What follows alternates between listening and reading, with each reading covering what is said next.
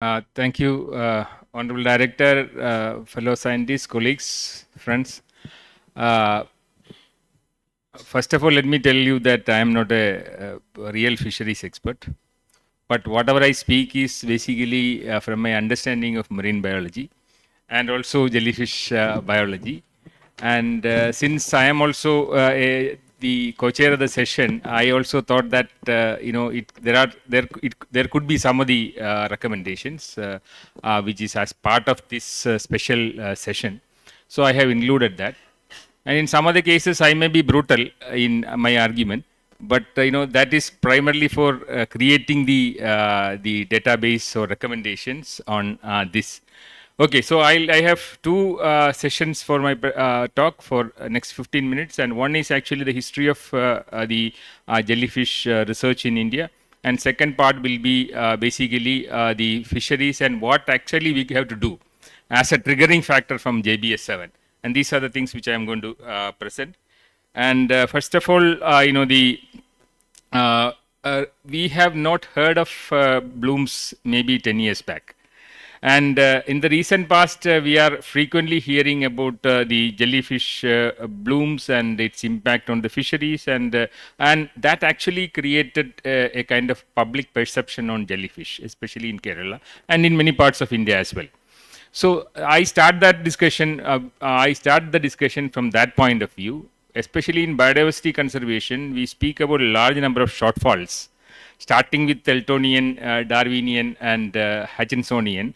And there are a lot of shortfalls in biodiversity research. And one of the shortfall is actually a lesser public perception on biodiversity. And that is applicable in the case of jellyfish as well. And this kind of popular news about the jellyfish and of course has created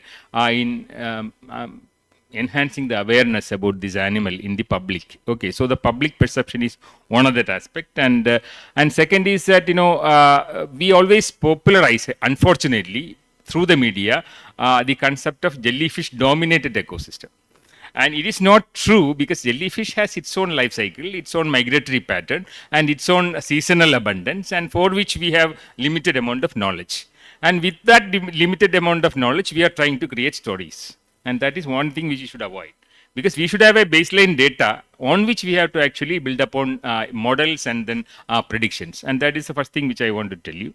And second, even now there are some taxonomic confusions, and we are doing also some molecular studies which says that many of the things which we consider as a single species may be multiple species. In that sense, we need to have a kind of integrated taxonomic approach, primarily to document what are the species we have, not only scyphozoans, and a large gap is there in the case of hydrozoans, because scyphozoans, since it has a market value, we are behind that. But there is another group of organisms called hydrozoans which are least studied in India. So primarily some of the groups in India can take that up, and that is another thing.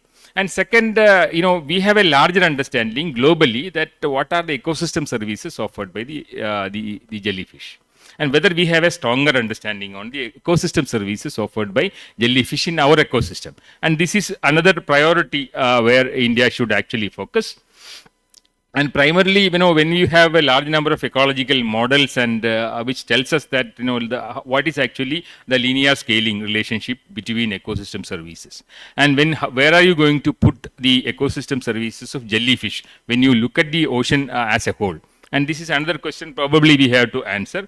And also, when you place the jellyfish as a key organism in the coastal waters, and then what are the ecosystem services? For example, you look at the regulating services, and what kind of information that we have even in smaller backwaters in Kerala. For example, climate regulation through the process of carbon sequestration and transportation through the water column. These are some of the areas where probably in India, or at least I suggest that Kovalam sir, when you have a publication, and the last chapter can be a white paper on the status of jellyfish diversity and fisheries in India, so that can be a baseline. That can be a baseline to start with, and so that whatever the information gap available in India, probably as an offshoot of the JBS7 which we are holding it here, and in the next 20-30 years, the researchers can take up the research and fill in the gap wherever we have knowledge gaps.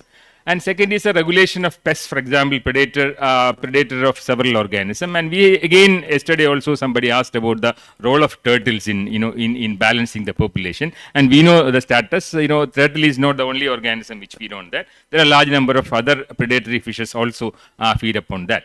Then coming to the provisional services, we know that human beings use it as a food. But in our ecosystem, how in the food web, the jellyfish, various species are exactly placed. And then, it is a source of collagen, as we all know. And then a large number of other novel products which are coming up. These are all provisioning services. And supporting services which are offered by the jellyfish in the system include the nutrient recycling as a predator, provision of space, because it provides a lot of space for other organisms to settle in, and as a nursery for large number of organisms, fish including the carangids primarily. And it hosts for algal symbionts. That is another, Mike Dawson has a larger project now supported by the NSF also on the symbiotic associations with the jellyfish, scyphozoans, and other organisms as well. So that is another thing. Then cultural services. And for example, in many of the Western aquariums, this is actually jellyfish aquarium is a separate entity itself. And unfortunately, in India, we don't have a larger oceanarium to showcase, except in Gujarat, perhaps. And there is a session on jellyfish, and then art and handicrafts. The memento which is produced here is an example, because that person never tried with an octopus. Sorry, a jellyfish model.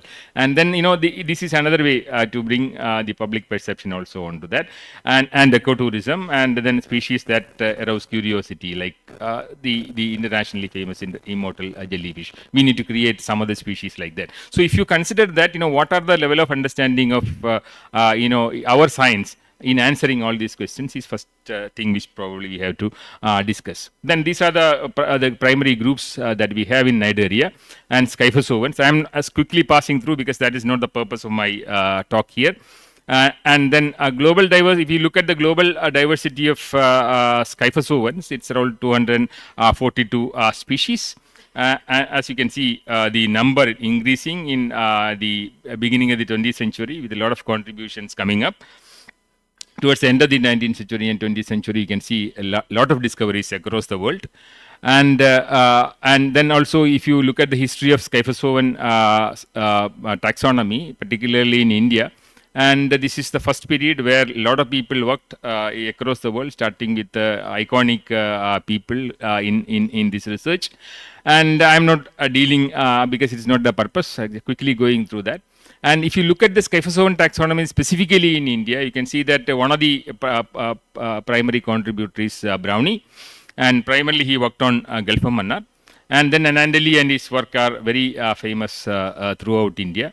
And then we can see in 1930s and 40s, there is tremendous contribution by Menon and Rao. And then Nayar's work in 1946 is one of the classic work on the hydrozoans even now in India. And then there are subsequent publications by other workers, who had worked on east and west coast of India, as well as in islands. And when we got this particular species, from a coast nearby, and then we identified Marivagia stellata, and the photographer sent to Galil, Bella Galil, was working in Israel. And then she was surprised because she initially described the species from the Mediterranean. And then we got a specimen from here, and she also hypothesized in her paper that this could be an invasive species in Mediterranean, and the origin could be in Indian Ocean. When we got it from the Kerala coast, she was very excited, and then she said that this is a very interesting, because it proved her hypothesis, because this species originated here and migrated to the Mediterranean. So some interesting things like that. Anyway, so these are some of the interesting works. And 39 species of scyphozoans, and that means 17% of the global scyphozoan. It's not a smaller number. So in terms of diversity, India can always be proud, because it's almost 17% of the global scyphozoans are there in Indian waters. And if you look at the scyphozoan diversity in India, this is a graph. I'm not going into the details. Catalostylidae is the species dominant group here. And in terms of species richness, as you can see here, we have lot of reports from the east coast of India. There are specific reasons, historic reasons for that, because the initial taxonomy work started from the Gulf of Mannar region, and that is one of the region, and then remaining from the islands as well, if you look at this specific diversity. And these are some of the general representation of the diversity in India. Not all, it is not all. It is just for the purpose of understanding things. And we also started only because of a project, and we are not going to continue that, primarily because it's all funded by, if it is funded, then we will do, and otherwise we will wait for the fund to complete the work. And this is the first work in India on proteomics, venom proteomics of, we did for 3 species. And then finally, the second part of my talk. Sustainability. Sustainability of fisheries can be discussed only with the amount of data available. Okay, and then Daniel Pauly forwarded a hypothesis called shifting baseline hypothesis, and that is a very clear indication that when we have no data, background data, we create data as such, and then build upon the models over that. And that is one of the issue as far as we are concerned. So that means what we need to develop is we have to build up a historical data of jellyfish interactions, and try to develop a stronger baseline data so that we can have a larger model and predictions on the jellyfish abundance, movements, patterns, etc. And then already thanks to CMFRI, now there is species specific data is there. But again, the data is just as referred by Mark there. It is not actually CPU data. It's actually the data which is collected along with other fisheries. And probably when you really wanted to make a stronger database, what we require is a stronger data dedicated to fishery, the jellyfish. Then only we can have a kind of estimate about the stock, and then have prediction models. So that is one thing which is required. And then working with the EMPEDA on export data. And you can see that whether all the data which is collected with the CMFRI and other regional centers and other fisheries departments are actually reflected in the export data. Okay, that is because everything collected is not exported, and the major part what I have seen is also discarded. A considerable part is discarded by the fishermen, especially when it is there in the net. So that means there can be a kind of a dialogue between the research institutions in India and the export people who are primarily interested only in export, to be frank, because their primary duty is to see that more material is exported. But again, when we have a fisheries data, and then we have a comparison, that we can have a better science evolved from that. Okay, and then we need to have modeling primarily on the standing stocks, migratory patterns, and life cycles. Okay, and many of for example, we were studying the Crampionella in Kerala coast for the last 5-6 years. And we have documented under the underwater migration of the species also. We know the time, but again we don't know the pattern of migration, because it's not stationary, it's not the standing population everywhere. So it's actually migrate, and we have no idea what is a migratory pattern of this organism, and that is the reason why you see fluctuations in fishery. And when we collected continuously from Kerala coast the data for 5 years, we could understand that it's all highly fluctuating data. That means where is the population, and what is actually where the life cycle, where the breeding happens, and all these data actually should come. Then only we can consolidate the the fishery potential as well for this particular kind of species. And then you can see then in this video, some of the seasons it's actually a menace for the fishermen, and this is a scene from in Thiruvananthapuram coast itself. And in many of the shore scenes, the net is primarily choked with this is during the September-October season, and this happens with Crampionella as well in some other seasons. Okay, so again, some of the possibilities for consolidating the data. One is actually the economic importance. Jellyfish fisheries is primarily economically important for fisheries, and it also provides the income for fishermen. And those fishermen who actually throw out, for example, throw out all these species back into the waters, it can be collected, and there can be a market chain, so that it can be used for export as well, because you are actually wasting the resource here, because it's all bycatch. Okay. and what is actually our understanding about the availability around the year or in the same season every year, because there's a lot of slight changes happening, especially in the context of climate change and other factors. So that means we should have a more ecologically oriented research in that sense, and impact of hydrography as well as climate change on sustaining this population and their life cycle, etc. And then social impacts. Sustainable jellyfish fisheries need to consider the social impacts on the local communities that depend upon these fisheries, because in all these years, especially with the trawlers, I have seen that many of the areas they cannot trawl, primarily because of the blooming of these organisms. So once it is caught in the trawl net, then they cannot use the trawl net for the next few days, primarily because it's full of mucus and they have to clean it, and it's actually a laborious process as well. So we need to have a larger understanding on that. And then why not find a local market? There the fisheries departments and cooperative societies can play a very, very important role.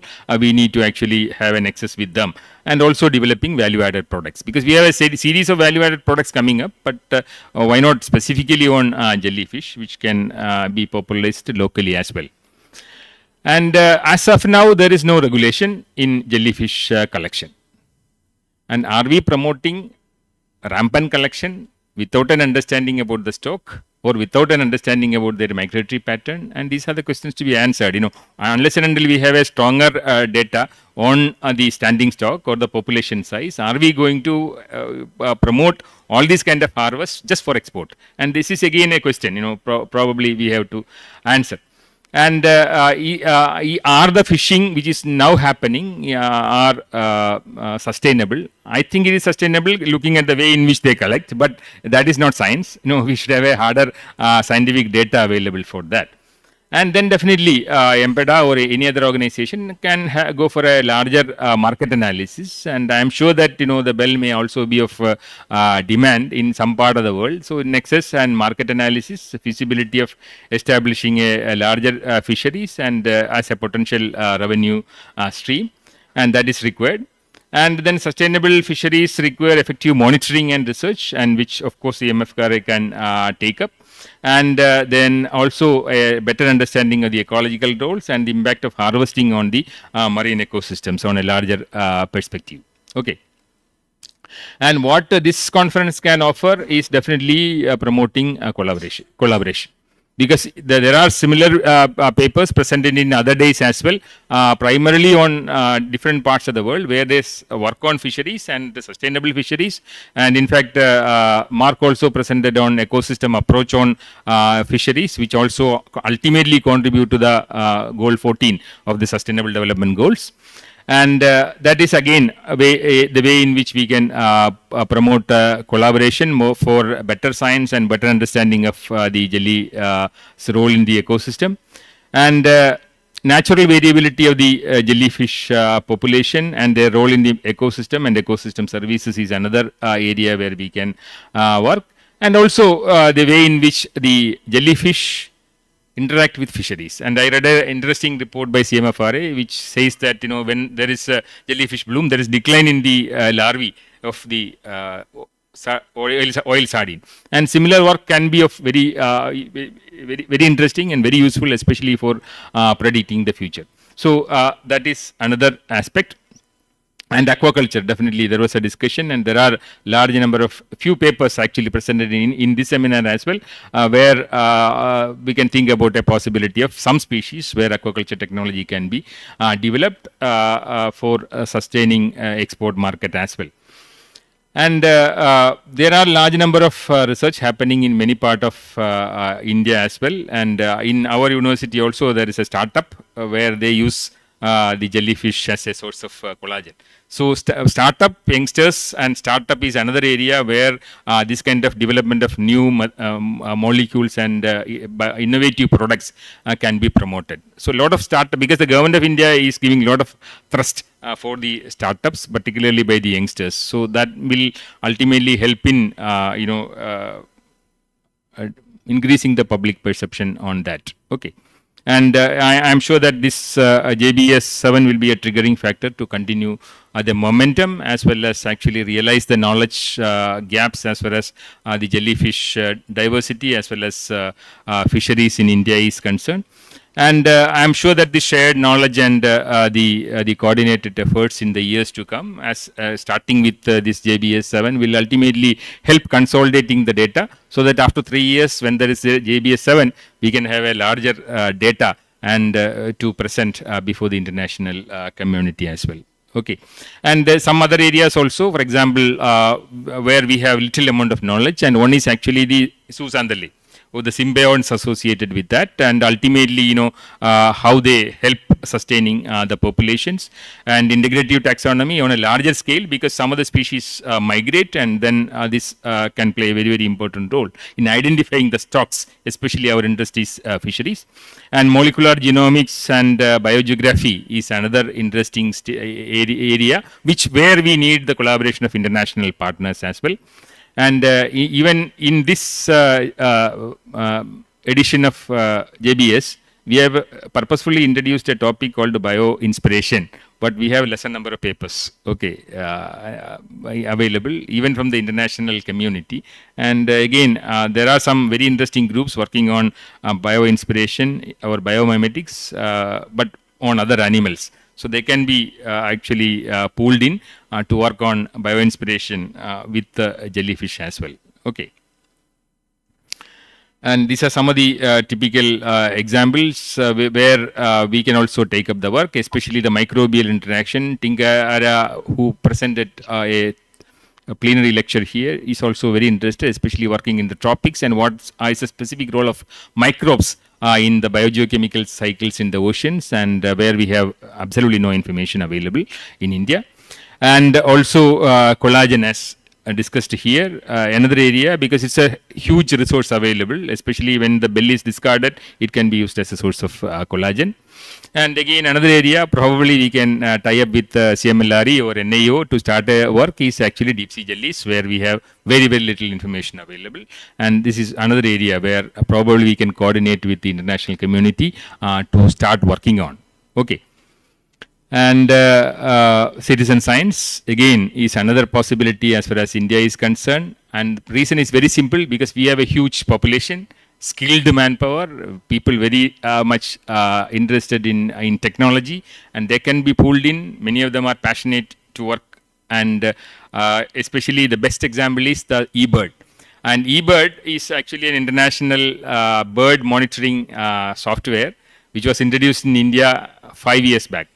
Now there are 1 million records from all over India, 1 million records by the bird watchers in India. And we have no such examples in the marine side. So we have still very good scope for involving public citizen science, involving the local people in documenting not only jellyfish but marine biodiversity, and creating a larger database and platform for others to work with. Thank you.